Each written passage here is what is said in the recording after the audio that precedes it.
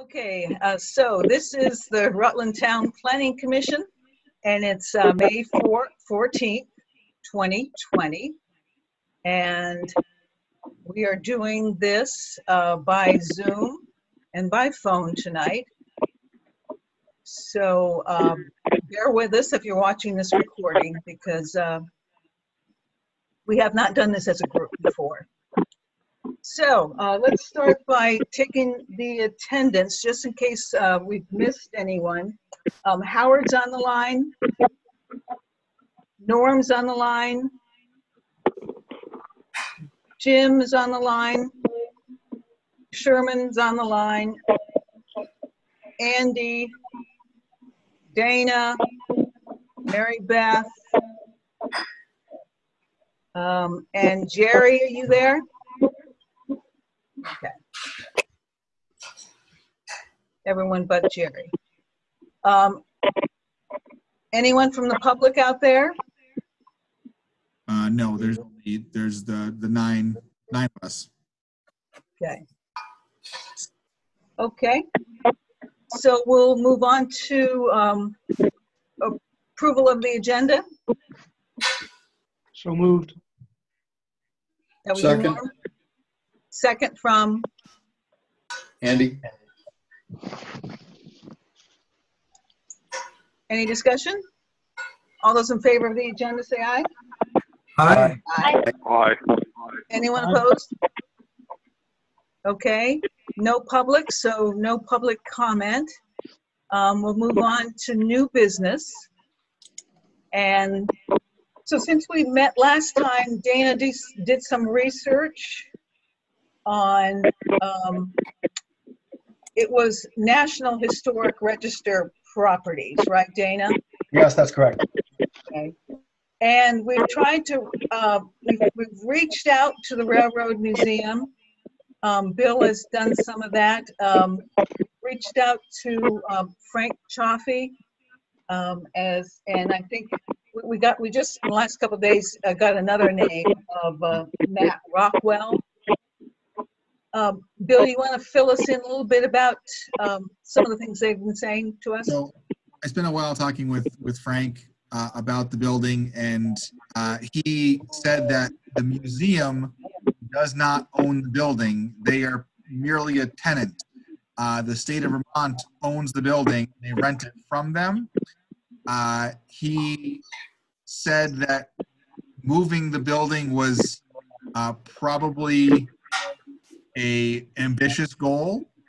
He said it's a very old building and very fragile. So moving it would be, he said it would be upwards of a probably $1 million price tag to move that building and have it survive.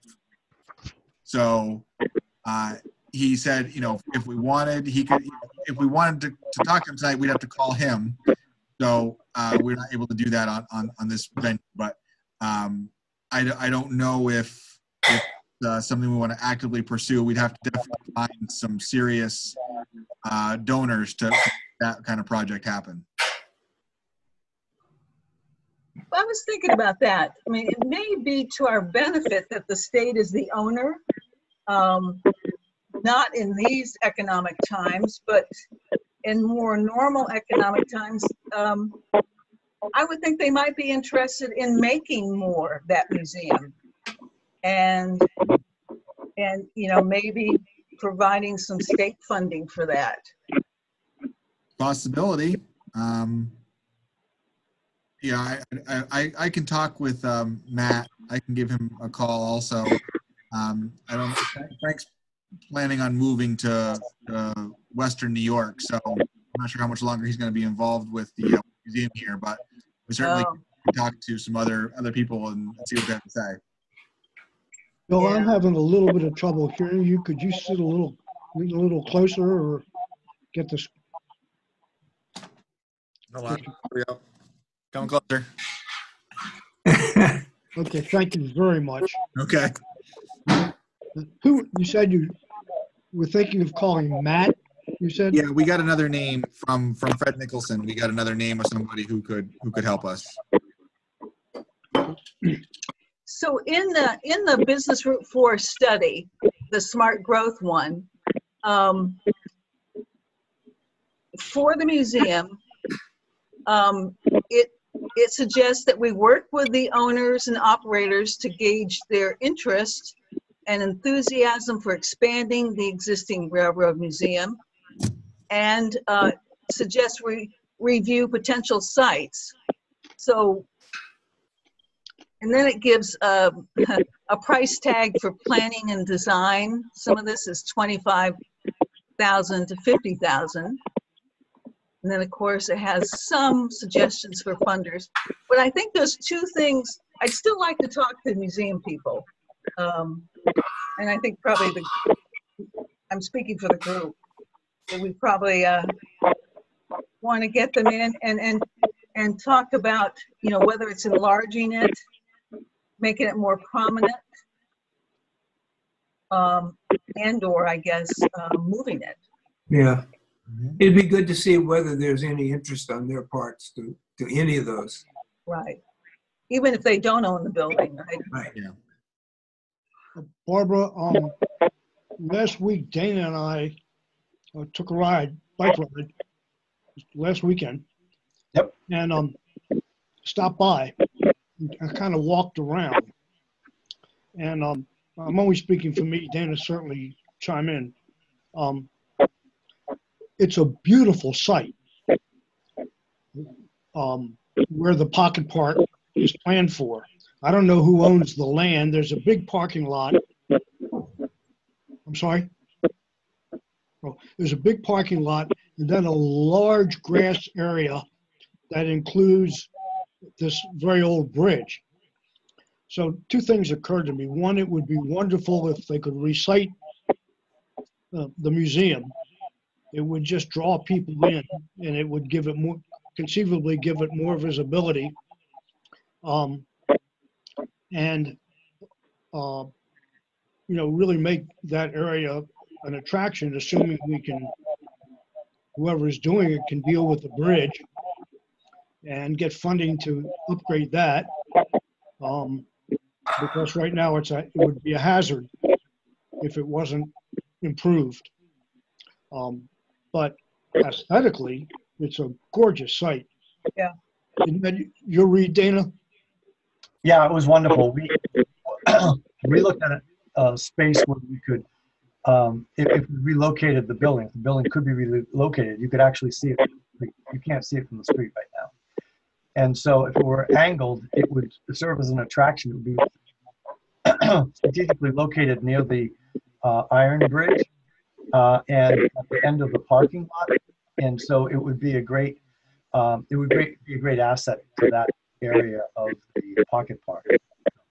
So I did find out that that older unused railroad bridge belongs to Earl's Truck Repair. To who? Earl's Truck Repair, that's private property. So Really? that bridge went with the property when they bought it. So it's it belongs to them. Yeah. So there's someone who keeps moving their phone, and I'm having trouble following some of the conversation because of it. I'm having the same trouble. I think it's I Howard. have In I have fact- a suggestion that when you're not talking, you mute it, because I think it might be feedback when people are talking. That's it. So let's try all muting and then just try to remember to unmute when you talk. The people on the phones, I don't think can mute though. No, they can't. Maybe they It's can. coming from Howard's landline. So that's why when I muted it, it goes away. Oh, okay.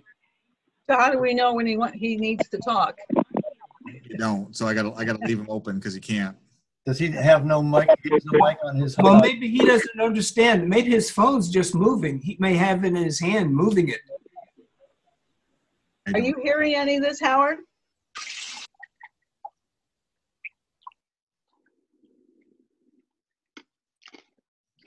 Quiet now. Bill, does he not have a microphone? He's on he has his computer on and he's on a landline. So he's got two connections, but the phone one is the one that keeps coming in with the audio.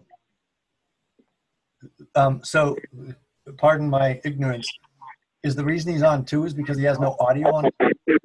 I think because he has no microphone on his computer at home. Can you just put him on the phone on his landline, Bill? That's where the interference. No, I can I'm kick. on my cell phone. No, it's not Jim. You're fine. It's not you. It's Howard's phone connection. If Howard muted himself on his phone, from his phone, because there should be. He's not on a cell phone. He's actually calling in from his house landline phone. Yeah, You my can still have a landline mute doesn't function. Mute those. Isn't it *6 to mute a landline? Oh, you did it, Howard. You did it. Yep, he did. There we go. I see Howard's phone is being muted on It my is now. screen. Yeah. It is Yeah. now. Okay. Howard, just unmute yourself when you need to say something. But this is much clearer for everyone else. I think it's *6 to unmute too. If that's what works, I don't know.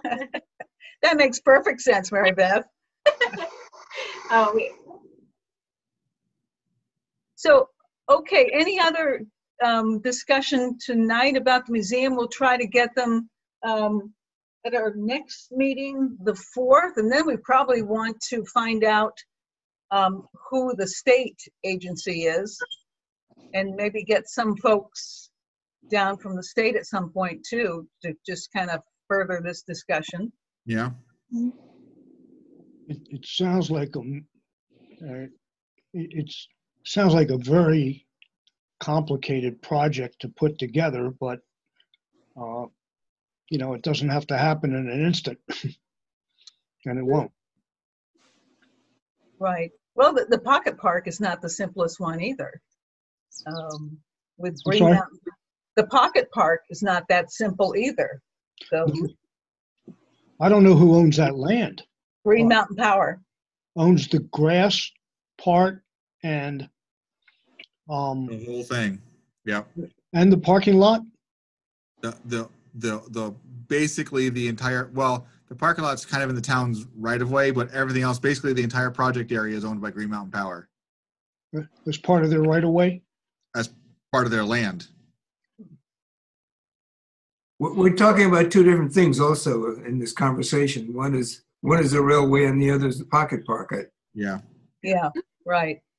And how do people feel about the current location of the museum? Is that just a lost cause, or could it be made, could, you know, there be better signage and you know, other ways to make it more prominent so that people know it's there, which is kind of a problem right now. I don't think anyone knows it's there. Signage is tough to get put up. I mean, it's tough to get permission to put up signs along the state road, and that's Business Route 4 because it's in the town, so it's a state road. So they have a sign they put out for their open house when they're there for the museum on Saturdays, but they can't even do that right now. So there isn't a lot of signs. So I think it'd be more of just creating the awareness around it rather than signs. I think, you know, if you do a public awareness rather than signs, you're going to get more out of it. Yeah. Yeah. You can influence signs also some, can't you, Barbara? I'm sorry? I said you have some influence or some mechanism to at least suggest signs through the planning commission, don't you? The regional planning commission. Yeah, I think there are some things we could do, and I mean, I still think the connection between, you know, the ownership of the building being the state and whatever restrictions there are on the state highway right now, there might be some options there of working intrastately. Yeah. So the signs aren't going up now for Saturdays, Bill, because of the paving? Right. Yeah. Well, let me see here. Let's see if this works. I'm going to try something here. We're going to see if this works. All right, hold on. Ready? There we go. Okay. So that, you guys see that? Yes. Not yet, but it's working. Oh, yes. Oh, yeah, there it is. Very good. So where you see the river running like kind of like right to left, where it says GMPC on the left-hand side, that's the entire project area for the pocket park. Oh, Okay. So I don't know if my highlighter works in this thing or not, but we'll see here in a second. So like this right here is the whole project park area. Right. And that's, Yeah. that's, Town hall is up that's here. all Green Mountain Power. Town hall is up in the Yeah, top it's- left corner, just off the top map. Kind of. Well, this is Depot Lane right here. And so the Railroad Museum's like right here. I'm not seeing what right here. Oh, Oh, so help us. Where's town hall? Where's town hall? hold on. Hang on. Let me, no. So I'll go back to it here. I'll make another one here. It's really good, Bill. Yeah, I know, right? That's pretty. Yeah. Nice. All right. So there we go. Do you see my cursor? Yes. Yes. Yep. So town office is right here. Okay. no. So Town of Rutland Town Office. And then go down the road. Here's Depot Lane. And then down Depot Lane, it's right in here. It's actually not even on the parcel map, but it's right there. And that's Vermont Railway property? Yeah. Okay. So that's where the two rail lines come together. So it's not behind the office. It's kind of behind this area right here. But so you come down Depot Lane into this private road, which is for Karis Reels. So this is Karis Reels right here. And then you come down Depot Lane and turn left, and the Railroad Museum is right here in this big wide white spot. Isn't there a sign somewhere along there? They have a fold-up sign they put on the corner of Depot Lane and Business 4 Okay. on Saturdays for their open house. Yeah. Okay. So, Bill. Yeah. What about a Brown Historic Monument sign? The state should be able to authorize that. I would think so. There is What registers is it on, Dana? National Register of National Historic Sites, but it has to be registered through the state. That was the research that I did. So it has to be registered. It's a federal register, but you have to get it approved by your state in order for it to go back on. So that's one of the tricky things about moving the building. Moving the building might have to, depending on how it gets done, you might have to deregister and re-register it with the new location. But it would have to go through the state, I believe, if that's what I said in my email to the Planning Commission. Keep it on state land. Right. If you look at that area right around where it is right now, if you go too far down, you cross back over into Karis Reels property where their truck garage used to be, which is like right around here-ish. But you get over into private property over there. So anything beyond the tracks is Karis Reels land. So there isn't a lot of state land to move it to. So there'd be, not only do we have to move the building, but we've got to have some place for it to actually go. So when Norman and I were there, we were having difficulties with the boundaries, and there were several big boulders. Do you know where those big boulders are located? That was delimiting a parking lot area. Is that on the other side of this track? Hang on a second. Oh, that's cool. Yeah. That's what my car aspires to be like. I see. Let's see. Okay. There you go. So there's the Railroad Museum right there. And that's tucked right into the corner of that switch. Right. Which makes this back door, if you open the back door, you're practically on that railroad track. Yeah. That's correct. Yeah. So this is not state property, right? Well, it kind of is like in here, like they own where the tracks are. So let me go. Yep. What's south of the tracks where it says Depot Lane? So yeah. So Depot Lane comes down, and where Depot Lane comes down, Yep. is Depot, like everything on this side is state, everything on this side is Karis Reels, everything down here is Karis Reels. So, Okay. like, there's some great property here. Yep. There's this. Yeah. That used to be Rutland plywood, but that's not municipal property. That's too far. That's too far away. Well, yeah, I mean, it is, but I'm Is having there a any little- municipal property down that way? no. No, that's, I guess the thought Dana and I had was that without any knowledge of who owned what, and it's still not clear to me despite your efforts, Bill, and I'm sure it's me, not you, but there were these large boulders, and You can see them on there, Norman. They're white in the green area just below the Southern Depot Lane mark. Yeah, Down right here? there, Bill. That's it. Those are where the rocks are. Yep. Okay, yeah. Oh, yeah. so this used to be a garage. And it may have caught fire several years ago and does not exist anymore. But that's still, that's here. Yep. And that's Karis Reels property? It's Karis Reels property, yeah. But it's across the railroad tracks from their building. Yeah. So, interestingly, Bill, Norman and I had no idea where the property lines were. We were actually asking ourselves questions about that. And I thought Karis Reels was just on the other side of the river, on the same side as the, in between the railroad tracks, which is CFRE LLC. Yep. They're on both sides. So they're here and here.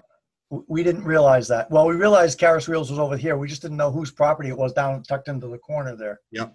We thought it might be municipal because of the stones, like marking it off. Well, Anyway, if you go back to the aerial view,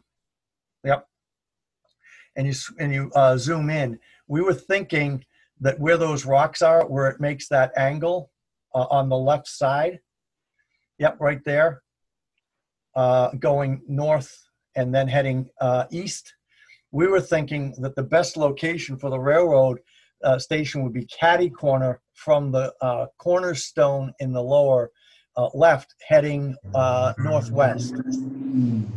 And so if you draw your cursor up to the left, that way, that's where we thought the rail the rail museum would be most visible from the street.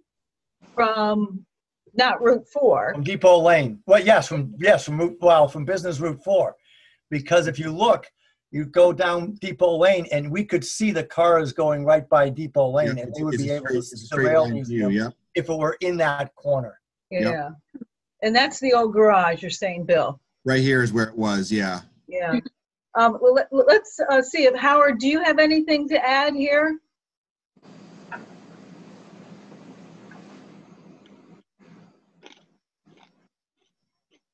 Hang on, he's still muted. Hold on. There we go.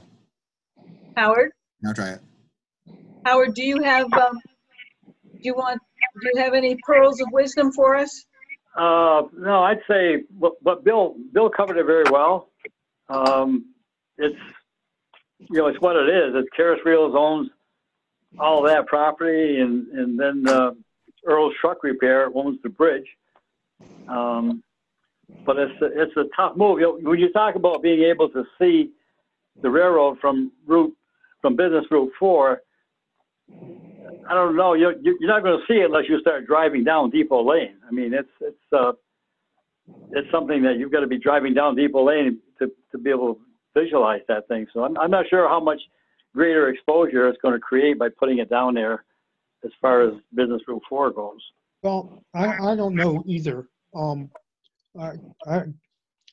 My sense is that if we could get that property either by purchase, lease, or donation, that the setting is just much more attractive. We hit it on a day where the sun was as bright as today. The grass had just been cut. I mean, it was as bucolic as you can imagine. And it just bespoke of park. And if that were the focus and there were a few picnic tables around it, and somehow we could get more publicity, it looks like something to think about. I mean, it is complicated. It certainly is complicated. I don't think heightened visibility, I mean, is the first thing on the agenda to sell. No, absolutely not. I agree with you, Norman. And but the overall appeal is significant. And if you take 5 minutes just to go down Depot Lane and look at that grassy area, and it comes around, Bill, Yep. that is the it's hard to know which direction, but it comes around as the entire grassy area along the perimeter of the parking lot, for lack of a better word, over here on the right, where the train is now. Okay. There's what appears to be a parking lot there. Right. And then Here, you there's mean? this grassy area. Yeah, right. Then there's this grassy area that surrounds it, both on the sort of west side of Billy's back where I was earlier. Depot Lane, and then Here?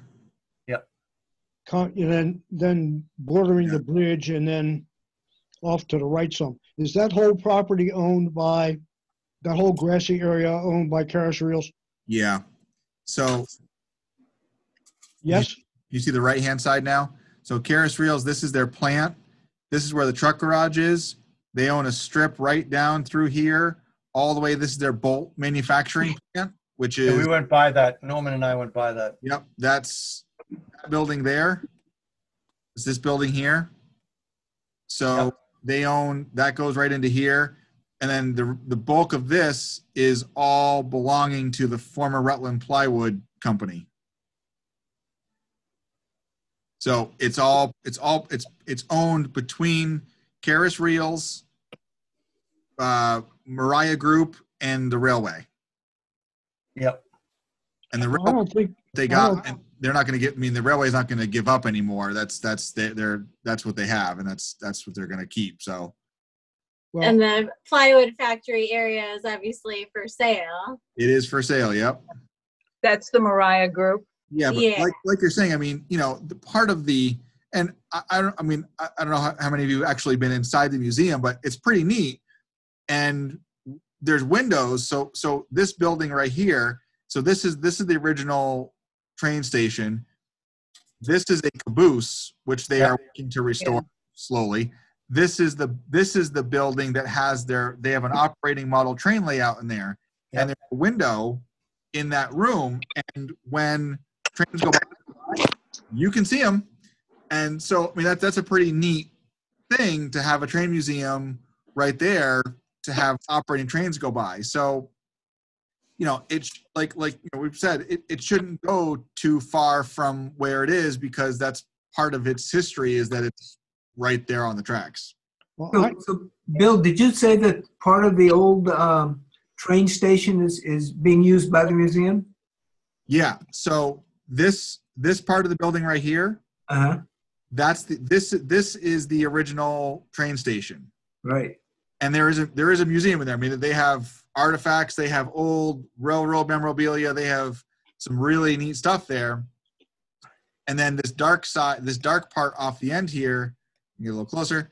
This dark part off the end right here is an addition. That's where they have their model train layout, an operating layout in there. Yeah. So I guess I'm going back to the idea of moving this seemed to have been introduced without any discussion with the Railway Association or the members to see if they're interested in it. Is that correct? Well, it was a study. It was a Right. study, Sherman. But I mean, the study didn't involve them. No, the study, right. The study Yeah, was and- done for us in West Rutland. It's like, Right. here's a list of things you can pursue. Right. And my only reason to bring that up is I think the next step is to talk to the members of the the association to see where they are on this, because there may be some reasons for keeping it there. Yeah. That we're not aware of. Yeah. And another thing might be that they're looking for financial help to promote it better. Yes. And maybe that's a role that the town can play there. So can you see that picture better? Yeah. Okay. So yeah, it's kind of handy. Look at that. So building. I can't move the picture, but that's the new addition, and this is the museum part of it. And then there's a caboose right off the left-hand side of that picture. There's an old caboose there that they're working on restoring. So that's what they've got. So it would mean moving that entire facility around. It would be a significant undertaking. I don't know whether the consultants thought about the money involved. I thought Dana, when we went there a couple years ago, didn't we go into the caboose, and wasn't that part of the?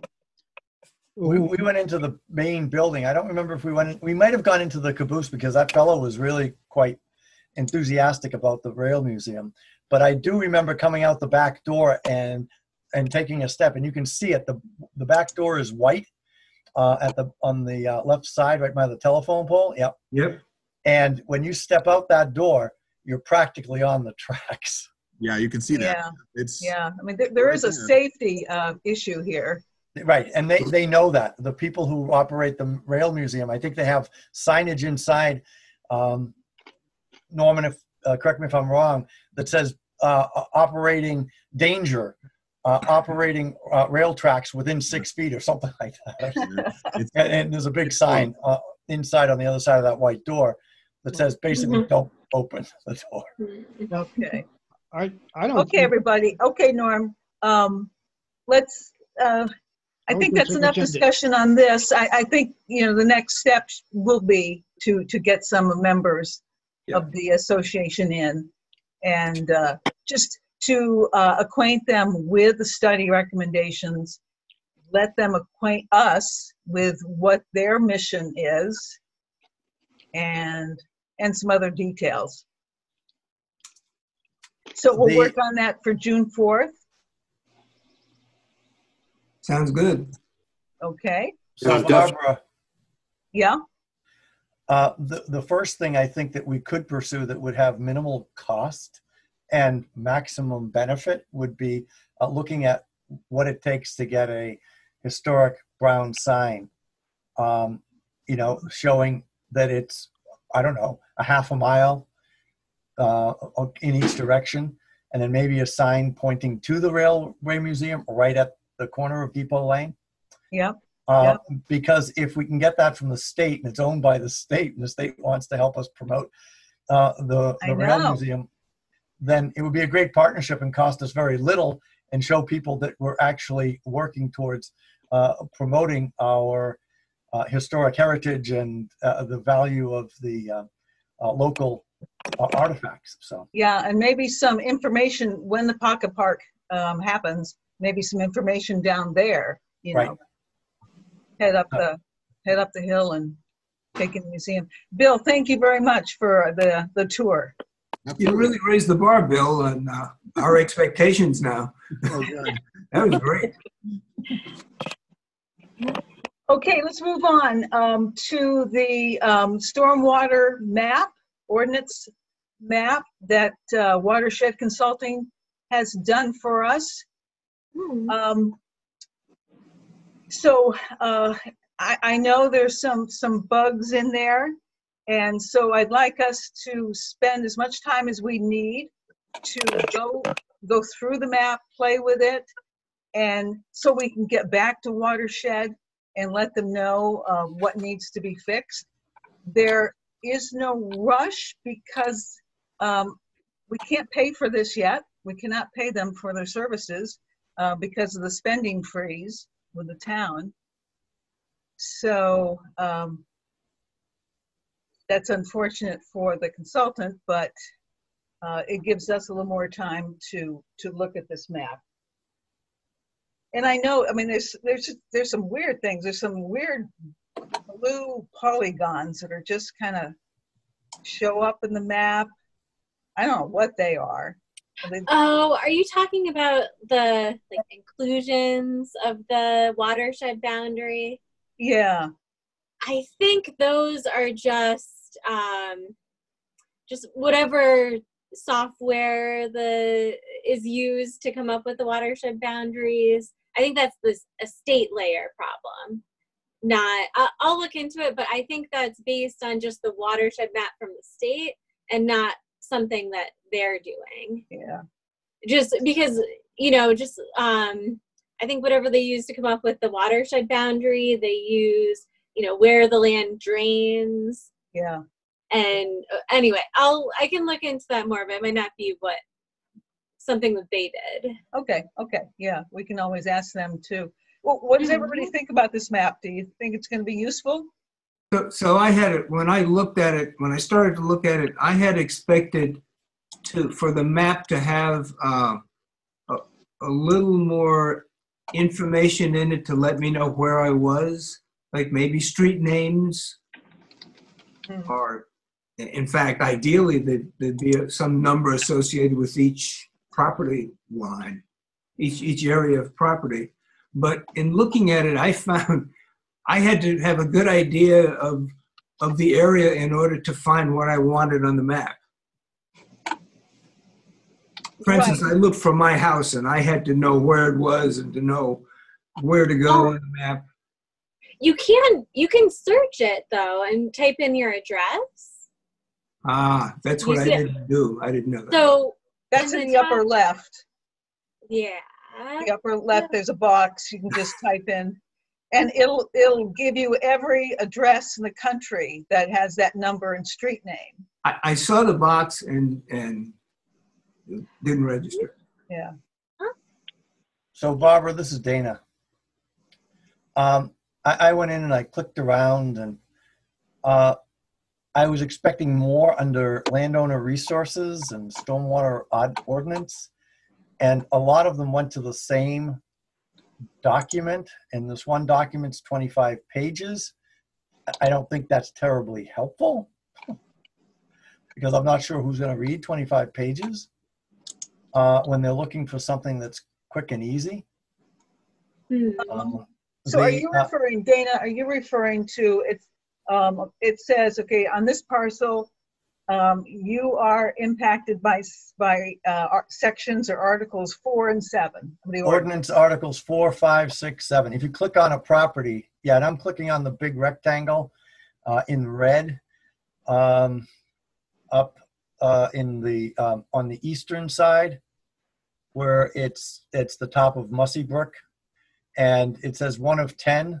I had some difficulties navigating through with this. At one point, it was covering the pop-up was covering the actual properties, so you couldn't see them. And some of them just seem weird. Like when I click on 4 of 10, I get all of this blue highlighting up well away from the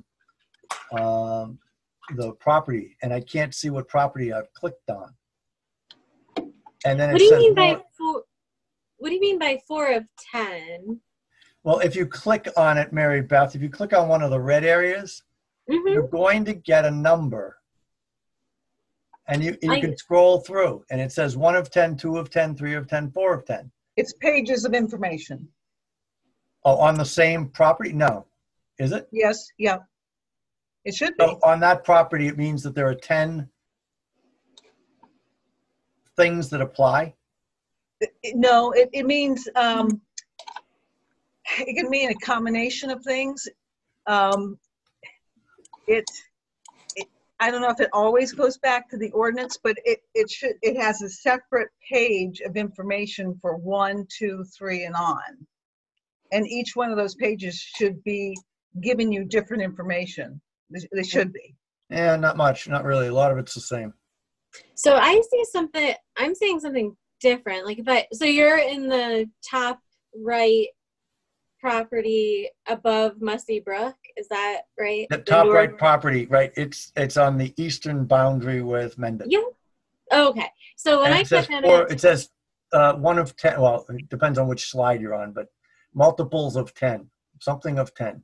So the first one that says 1 of 10 says stormwater ordinance zone, stream buffer.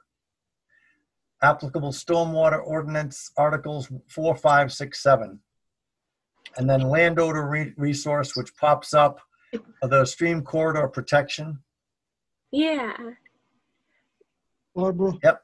Do you see what I have in mine when I click on it? It's You've totally got the small box, different. the small box that's right by the red triangle, red polygon. But then you also have something else popped up in the background. Background. On to the right. Do you have 2 pop-ups? Oh, and then I have a legend, but I only have one pop-up. Let's see. What's up above your pop-up? My pop-up looks like yours, right by the red. Yeah.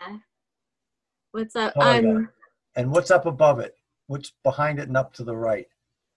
That bigger pop-up. Oh, that's the legend. That's what? The legend. You know, showing the yeah. elements of the map. You know. Yeah, for some reason I don't have that, but maybe you're zoomed in more, and that's when it will pop. Nope.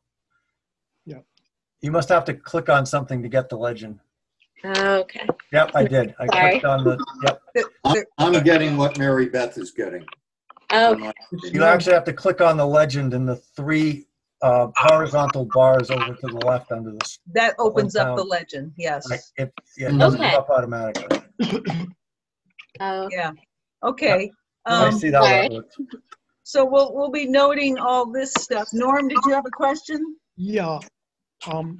My sense is that this is not very clear at all, and somebody, a citizen who is suddenly faced with the problem, will have a lot of difficulty working with this in its present form.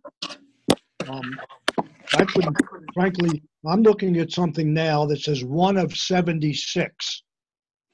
Now, my assumption is that 76 different owners within that area. No. I doubt there would be 76 owners of one parcel. No, well, that's my concern. I thought it applied to a neighborhood. You're saying it applies to a parcel. What is the 76 in that? Oh, Pieces of information on that parcel. I'm sorry? I think it's pieces of information on the parcel. Because some are 1 of 2, some are 1 of 4, some are 1 of 10. Well, I went through that. And I don't know why it's different. I mean, if you start off as, and I clicked through 5 or 10 or 15, and I just was, the point is it's confusing. Yeah.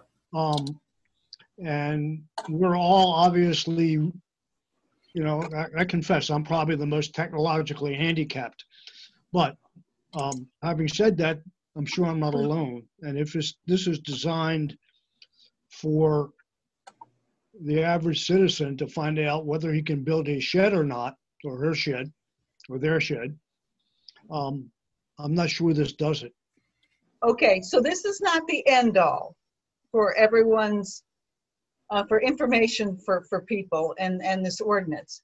This can be used by Bill and Howard as well when they get questions. People call in and say, you know, do I fall in this watershed? So, you know, it's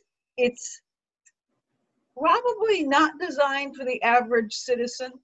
It's another option to offer our residents, and probably the more technically savvy of them, to just get the information faster or get a better picture of whether, or an optional picture of whether they fall into these areas. So what I would suggest, Barbara, is if we're going to use this as some type of a tool, an educational tool, that somebody do a YouTube video demonstrating what those boxes are, and that there be a link somehow placed on the website for people to understand how to navigate it. I nominate Mary Beth.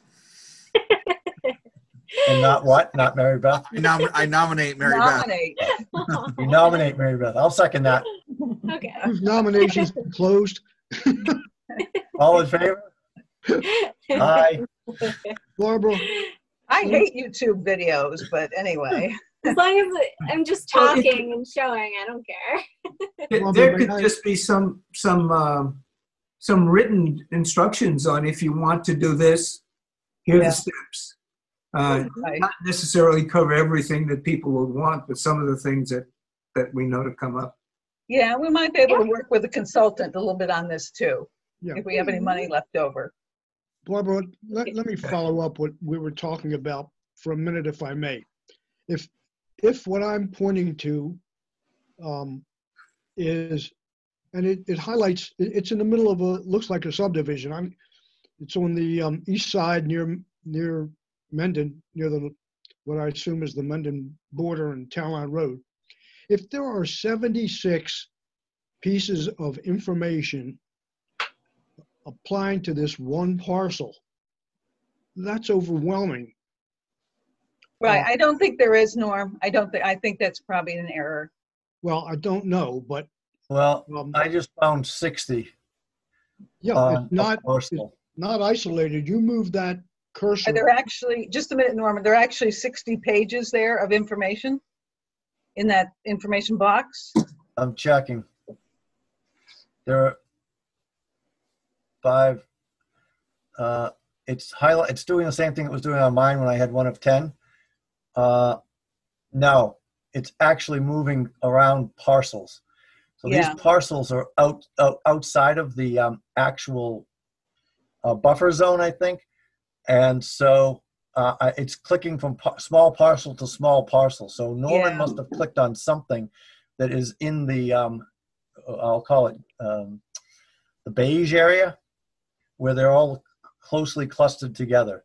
Yeah. And it seems to me like it's bouncing between parcels. Yeah, I experienced that too. So somehow there are 60 pieces of information clustered into a whole area. So right now I'm on page 6 of 60. Yeah. And it says storm ordinance zone, Rutland town, applicable stormwater 7, but it's got a whole series of blue lines going up through Rutland town to the north and spreading out. So I don't know. Okay. So why don't everybody play with this, write down your observations, and we've got 3 weeks. Next meeting, we'll put this list together for watershed. It's hard. If It's you hard can to see put. some trends of errors out there, that'd be great. What, Norm? Well, what I was going to say is that it's hard. It's awfully hard to describe. I think Dana hit the nail on the head, and I'm not sure even. I still think it has to do with the parcels in the area. I'm looking one of 76. Each time I click it, now I'm on 8. This little Yeah, we just talked about that, Norm. We just talked about that. Okay. It's jumping around and adding information to that box. So that's an error. So we've noted that. Okay. Okay. And so if that's what we've got more than 400 parcels here. So it's not going to be the easiest thing to navigate. And many of the parcels are very small because it's very suburban in there. So Howard, do you have anything you want to add, or Jim? No, this is Howard. I guess not at this time. We'll just take and play with it and see what shakes out of it. Yeah. What should we be looking for, Howard? This is Dana.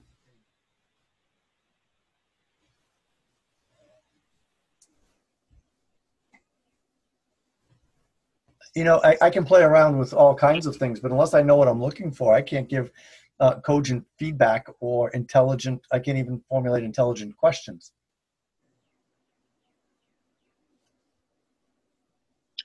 Well, do a review of just a short, don't spend a lot of time with this, do a review of this online feature and what you like about it, what doesn't work for you. And let's start there. Yeah, so let me offer something that I can at least throw out to the group in terms of seeing whether I'm on the right page or not. I like the color shadings that go along Moonbrook and Mussybrook. But what I can't tell is, I can't tell what is within the buffer zone and what is within the watershed and what's not. They're different colors, and what's in the buffer zone are the parcels that touch those two brooks, that border those brooks. Yeah, that's what I thought, the red ones. I don't have it right in front of me, but It's the colored ones as opposed to the the non-colored ones, the beige ones. yeah. And so, but it doesn't really say that. It just refers to the ordinance. And it would be helpful if it said that they were in the buffer zone as opposed to the watershed, the general watershed. I thought it did. I'll have to double check that. It Am I does wrong? in the legend, but it doesn't when you click on it. Right, In and the that's my information. point. I mean, you have to do extra things to find out that information. And what would be helpful to me is it says you are in the buffer zone or you are in the watershed. Absolutely. Yeah, but And so that's the biggest contribution I can make. well, just if you remember the ordinance, there are only you can tell by those numbers whether you're in the buffer zone or not. If you get familiar enough with the ordinance, which we don't That's work the with it point. very often. People who might be going in to try to find out for the first time aren't going to be familiar enough with the ordinance. So what would be helpful is if the pop-up box says in the first thing, this is what applies to you, and then you can refer to the ordinance and gain more information. Because are there things on this map that are not even affected by the ordinance? No. So I click over on the complete west side of town, and it's still referring me to the stormwater ordinance for Rutland Town. Well, that's because it's a general stormwater ordinance. Right. But it Yeah. doesn't say that you're not affected. It doesn't say that you're not in the this property is not in the buffer, nor is it in the watershed. Okay. But Okay. it seems to indicate that it still applies to you. Okay. Problems like that could possibly be at least minimized if there's some instructions that go along with some written instructions or Yeah. directions in using this. I wouldn't expect it to be anything where you could pick it up and just use it without having some direction. Especially me, because I looked at it and didn't realize I could type an address in. Okay. So if I'd had a write-up, I would have known a little bit more and could have gotten a little further. Right. Okay. Is everybody clear with that? We'll come back to this next meeting and hopefully have some clear comments and suggestions for watershed consulting. Okay. This was helpful. This discussion was helpful. So, Yeah, just remember, this is a tool. This is a tool. Yep. We don't expect it's not going to answer all the questions these residents, these landowners have, but it just gives them an idea that it should give them an idea of whether they are affected by the ordinance or not. And that's my whole point, Barbara, that if it lets them know that it applies to them or not. So for example, I just typed in my address and it brings up my house in the Google map and everything. And it just gives my address. It doesn't give anything related to the stormwater ordinance. So You're not affected at all by the ordinance, Dana. Right. No. Not at all. Right. But it should say that. Well, I guess my question That would be a whole lot more work, Norm. And probably another 1,500 times 3. So what I guess I'm looking at is if I go over onto the west side of town, I'm wondering why it pops up. I don't even know what this address is. So I can't tell you. Well, Dana, one of our instructions is going to be, if you live on the western side of town, don't even bother with this map. This does not pertain to you. Well, that's what I thought, but it's still popping up stormwater ordinance as opposed to just popping up the information about my address, which is on It's the not north. going to have your information. We didn't pay for that. I'm not sure what you mean. Robert, I think Sherman has a point. Hi, Ken. I'm going to have to go, folks. Oh, sorry, Andy. Okay. But I wish I could stay on for the discussion and further, but my son is here from Las Vegas, and we have a commitment to go to this evening. I didn't expect it to go so long. It's good seeing everybody, and I'll probably see everybody in person on the 4th. Take care. All right. Thanks. Good night. Good night. Good night. So I guess what I'm trying to figure out, because I can put all of this into some succinct document, but I need to know what I'm focusing on. And so this property that I clicked on over on the west side of town towards Proctor shows stormwater ordinance zone, Rutland Town. Dana, the map expands. You can expand it, and it'll show you California. I understand that. I mean, it just so what we did with this map is we took the comments from the public meeting in October, where people who lived in that area, they were the ones invited to that meeting, live in the watershed, said we don't know whether what applies to us, and we don't know whether we fall into the general watershed or in the buffer area. So we'll need to give instructions that this map only contains good, valid information for those who live in those two areas. It's really one big area, but the watershed. But so it's not for the town as a whole. It's just for that subsection of the town. I know that. I know that that's what the intent is, but I'm telling you that there are things in there that are outside that are confusing because it still references it, and the person probably is not in the watershed nor in the buffer zone, and that should be removed, because if I go to my property, it says nothing, which is great. That's what it should say. But you wouldn't be directed to that. You would, if you're not in those areas, you wouldn't be directed to use it. I mean, it's a tool that it's only to be used by people in those areas. Well, maybe what they should do is just make everywhere that's not part of the ordinance affected area, just make it black. So when you go to your property, you get a message, or something, or you can see that it doesn't apply to you. Maybe well, not. Or dark gray or something Mary, that's very obvious, not like bright green. Well, that's my point, Mary Beth, that only those things within the watershed area demarcated by the blue line should have any information around the ordinance. Everything else should just give the property address.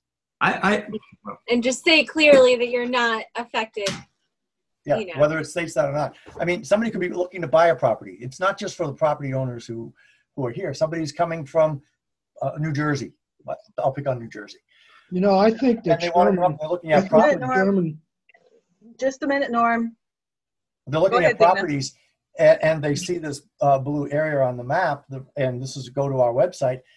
It should be showing things about that, only about the watershed area, and not about the rest of the town. That's all. That's my point. So if that information is important, I'll be happy to put that down into some type of a document. But if that's what people don't want to know, then I'm not going to waste my time. Well, yeah, I was thinking more of like bullets in this list that we come up with. Norm? Thank you. What I was thinking, I think Sherman has the right idea. I think in a lot of our concerns could be answered by a one-page introduction. this applies to. This Right. is not intended to do this.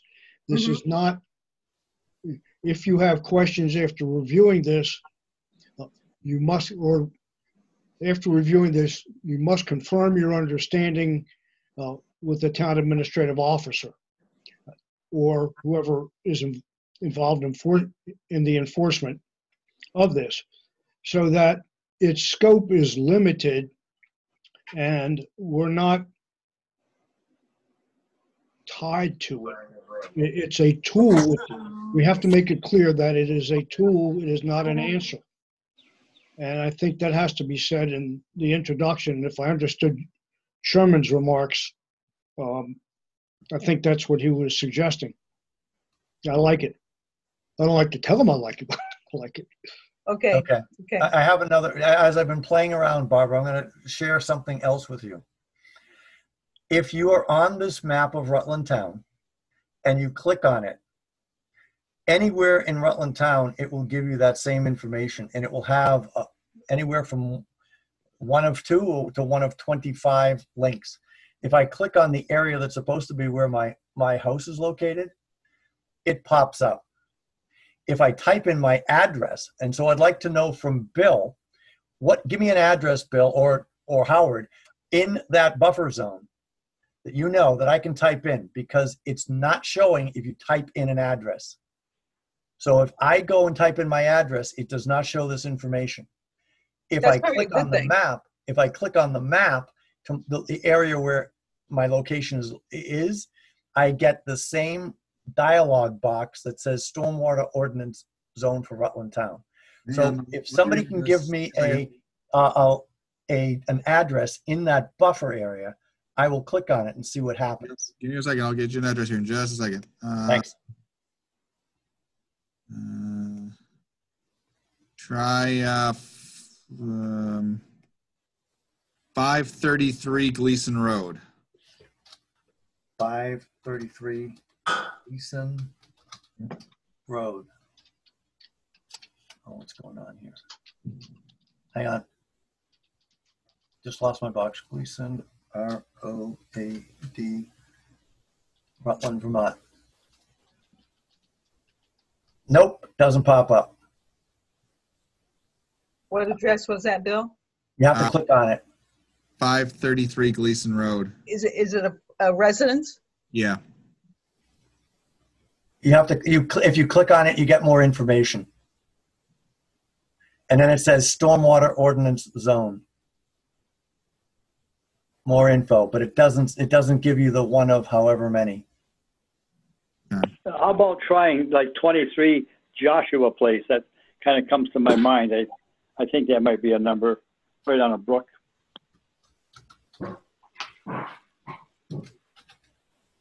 And that's, yep, let's see. 23 Joshua Place. Yep, it's right by the brook. 1 of 2. Oops. 1 of 2, 23 Joshua Place. Yeah, stream buffer. Then it pops up. You have to click on it twice. Then it pops up and it gives you applicable stormwater ordinance articles, 4, 5, 6, and 7. Gives you landowner resources and stormwater ordinance link. So it does say there, after you've clicked on it twice, it's in the stream buffer. What do you mean click on it twice? So when you click on when the address pops up, you have to click. It will pop up with a little box giving you the information around the address. Then you have to click on it to open it, and then it will show you your, oops, what happened? That sounds pretty normal.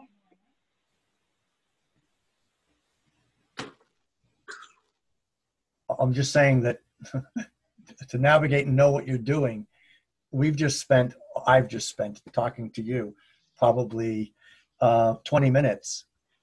And I had previously gone in and tried to navigate through it. So if somebody is expecting to get information from it, we need a little bit more to help guide them to find the information. Okay. I think we've said that several times now that we need some instructions to go along with this. So that's duly noted. Any other general comments about this? I mean, it is going to be a little bit hard to play with. I mean, you do need some actual addresses. So, I mean, if you want to, you know, maybe Howard, if you could send us out some sample addresses to try in that area.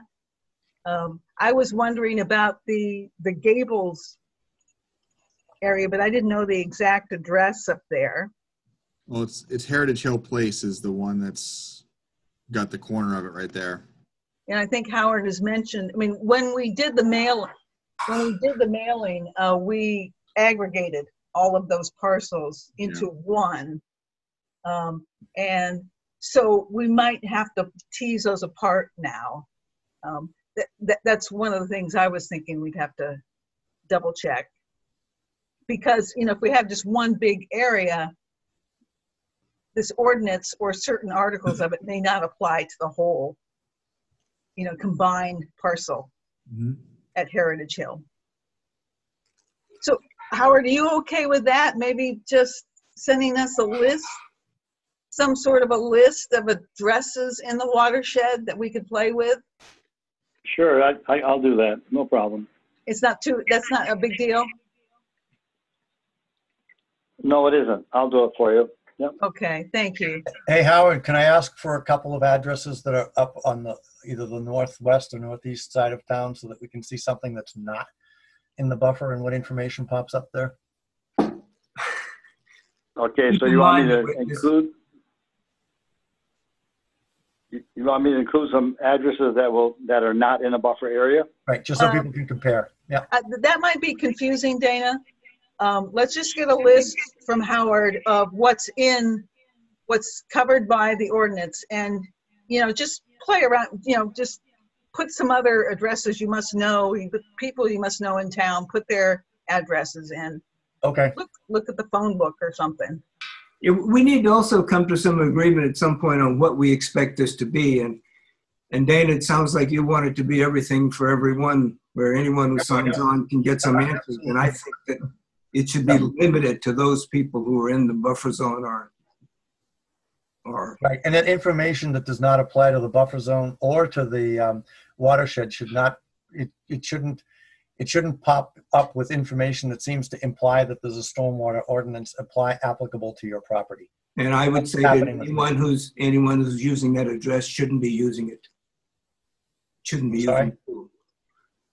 So it's a matter of opinion. That's why I say we should agree on it, because I disagree with you. That's all. Yeah, and that might be, and correct me if I'm wrong, Bill or Mary Beth, that may not be a hard thing to fix, just to right. I mean, we could mask those areas somehow. We could go back to the ones that are helping create this and say, like, you know, how hard would it be to block out all the addresses it doesn't apply to, so people go look and it doesn't even show up. Like, if you search and get no result, you're good.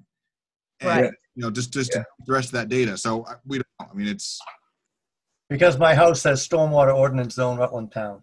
Yeah. And it says stormwater ordinance link and it gives it to me. We don't want to make it more confusing. Nope. Okay. Okay. I think we thank you, Howard, and thank you, Bill, and thanks everyone for going through that already, and we'll just spend a little more time on that, if you don't mind, before we, you know, combine all of our comments for watershed. The next thing on the agenda is several of you have asked from time to time, you know, what our budget to actuals look like, so I just sent those out. We're not big spenders. And our budget's in fine shape, freeze or no freeze.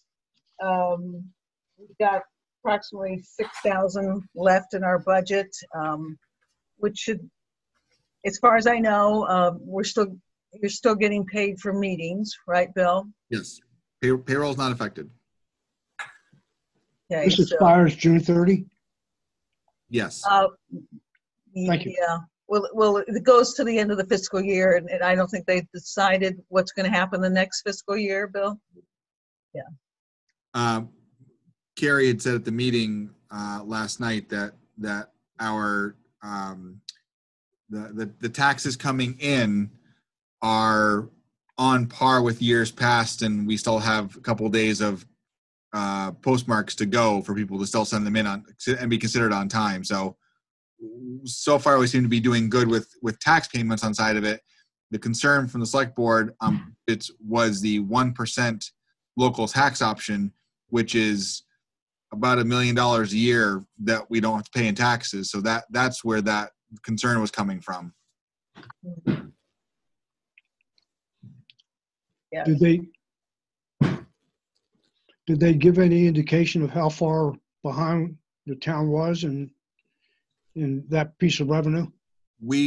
Well, that was talked about at the previous board meeting, and we had projected $1 million for local tax income, and before this whole thing put everything to a stop, we were actually going to exceed that number for this fiscal year. So things were looking good, and it seemed like they anticipate it being on track, but that's an office across the hall. You'd have to ask to be sure. So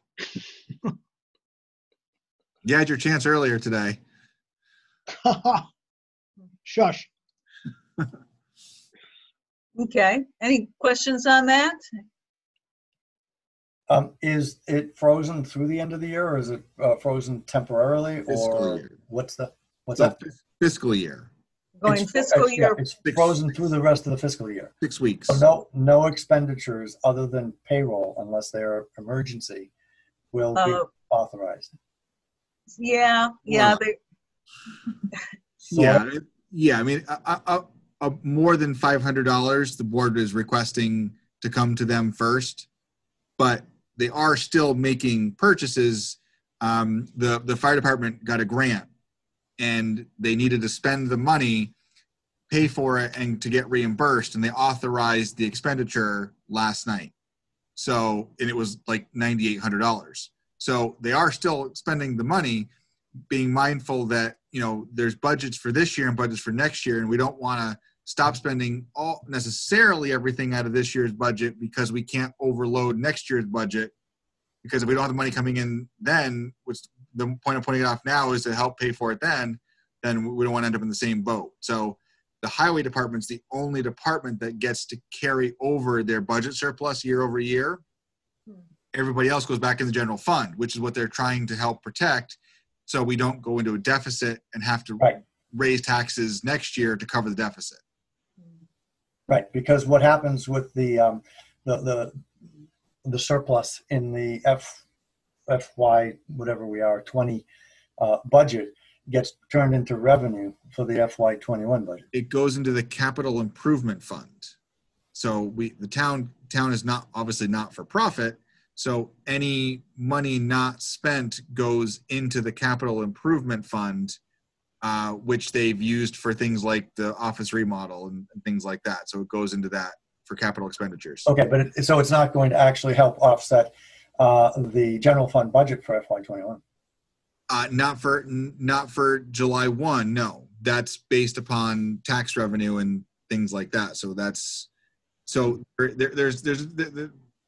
I'm not entirely versed on all this, but I do know enough to be kind of dangerous. So next year we get into July 1, and we're being funded by tax income right now, because the next tax payment is like September. So the money we're getting right now helps us. We have there's an opening fund. Yeah. So the town has an opening fund for July 1 that we start spending money out of, that the tax payments in September help to recover that opening fund. Right. We start spending. So it's your cash flow balance that allows you to operate. Where some towns have to borrow that money to make that July and August gap, we have it sitting in a bank account, and then we spend it, and then we put it back in September. Because the surplus goes into that capital fund, and you can use that as a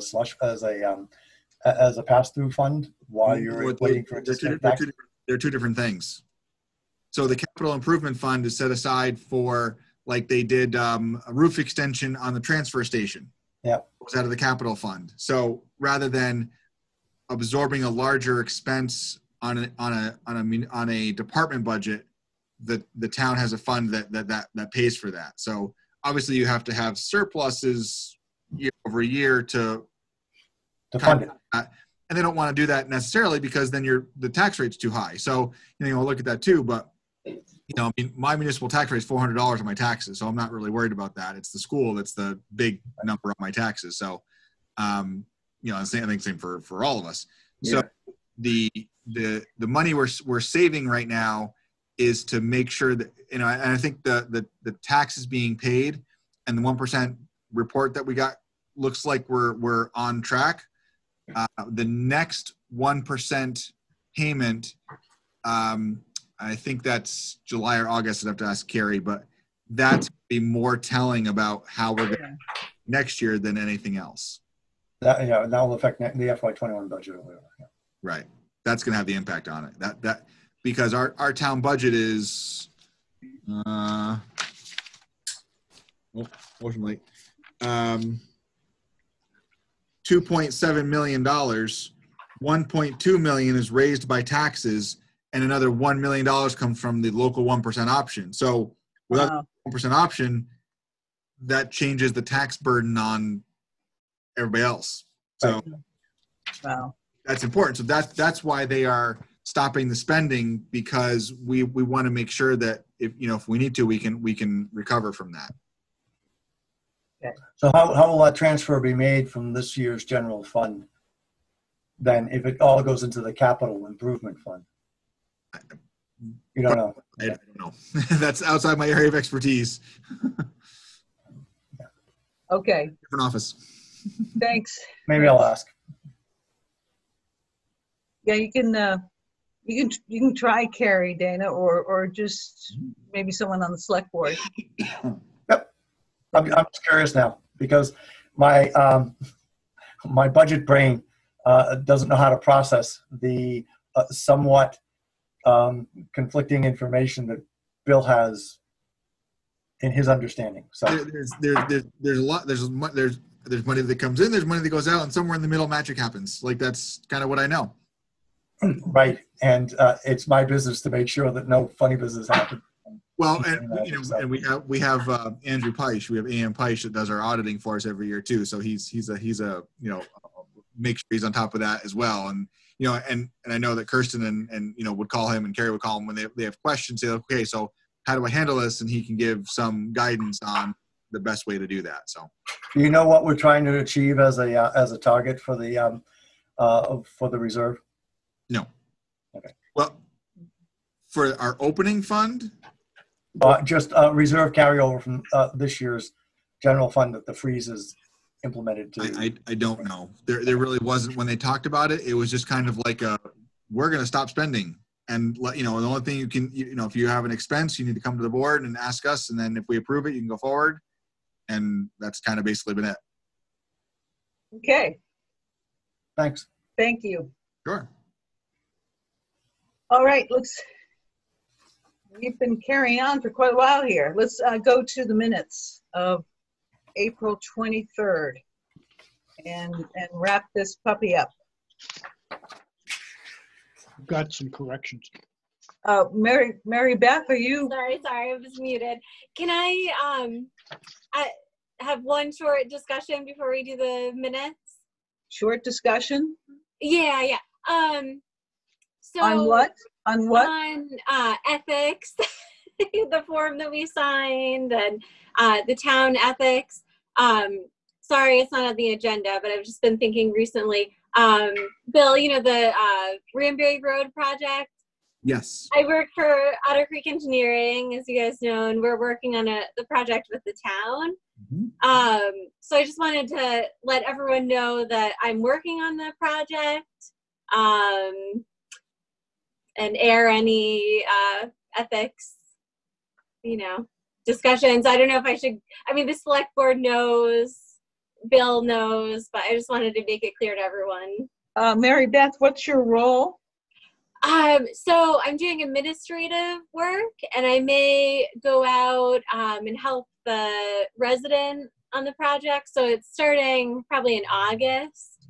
So yeah, so I'm not, there's a different project manager, but I'm going to be helping, mostly administratively with the project Okay. as the town's representative for the project with the contractor. At this Okay. point, Okay. the contract's approved, the contract's signed. So, I mean, I don't think there's any issue on our end with that. Right, but you did the right thing by bringing it to Right. our attention. Yeah. Potential conflict of interest. I'm not clear Yeah. on what the project is. Her voice is not coming through to me. We're adding a municipal water line down Ranbury Road. Okay, thank you. Jim, did you want to say something? I saw you light up there for a second. No? Okay, all right, just checking. Okay, let's go back to the minutes of April 23rd. Motion to approve the minutes of April 23rd. Thanks, I'll Dana. second. Thanks, Sherman. I have some, I think, typos to bring to your attention, if I may. Yep, go ahead, Norm. On the first page, under new business, the fourth bullet says there is no zooming in Rutland Town. Should that be zoning? Well, there is zooming, but that should be zoning. I'm sorry? Should You're be right, you're right. Okay, thank you. On the next page, I have a question for you, Barbara. Under the second bullet, something was not clear to me. It said the select board has not decided if they want to intervene with the process. The new policies were communicated. The board voted 4-1 to send the letter. And I don't know whether that was our letter or a different letter. Our letter, it was a letter that the select board did with myself. Yeah, there was only one letter. Was it the letter? I sent you a copy of it. I sent everybody a copy of it. So they voted to authorize you to send the letter that would contain the comments on that new project. Pretty much. The letter hadn't been written yet when they did the 4-1 vote. The 4-1 is to put together and send a letter. Okay, fine, which just wasn't clear the way it was there. I think it's fine. Okay, old business. Second bullet, third subparagraph, beginning, Mr. Hall discussed Karis Reels, and it says ANDS. I think it should be and said, the S should be deleted. Mm-hmm. Yeah, good. Okay, and let me see if there's another one. Oh, at the top of that paragraph, first bullet, Mr. Hunter discussed doing sites visits or site visits. Yeah, it should be just site. That's all for my nitpicking. That's all I have. That's pretty good, thanks. Thank you. Did you get those, Bill? I did. I have two on page 1. Under new business, 1, 2, 3, 4, 5, 6th bullet. I think it should be discussed, not discusses. Yes, agree. And the second is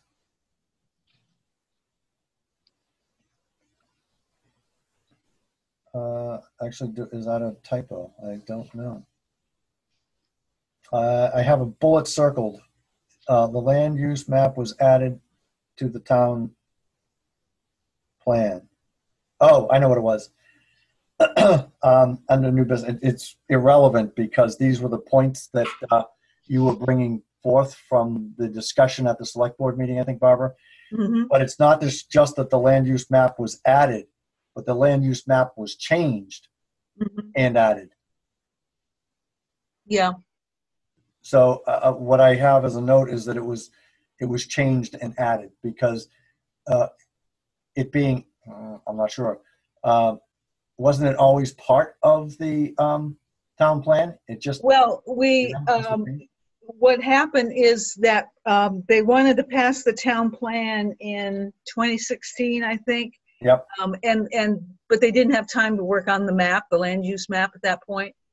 So they went ahead and adopted the town plan, and then the planning commission did change the land use map, and the town plan was readopted a couple of years after that.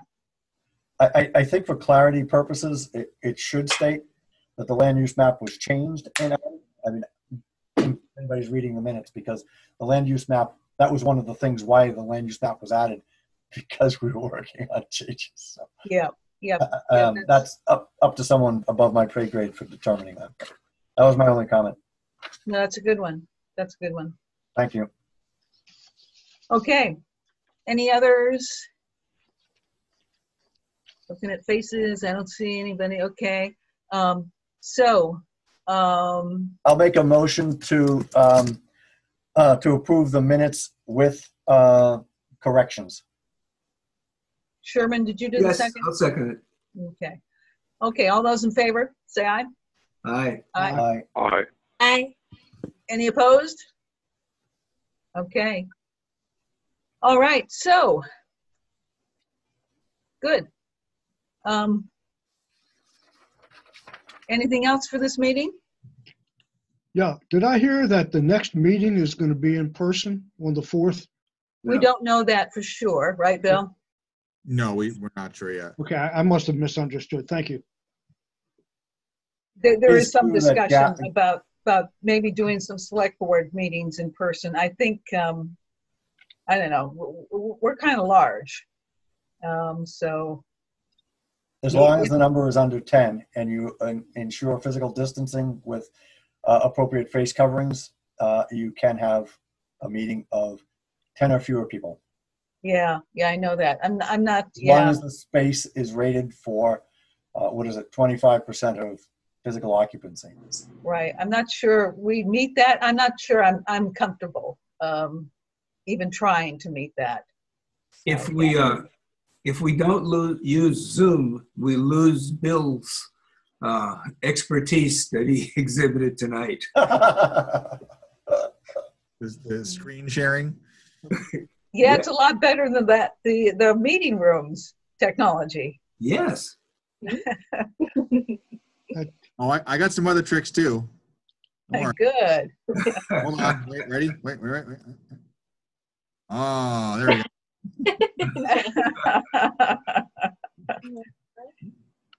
Yeah.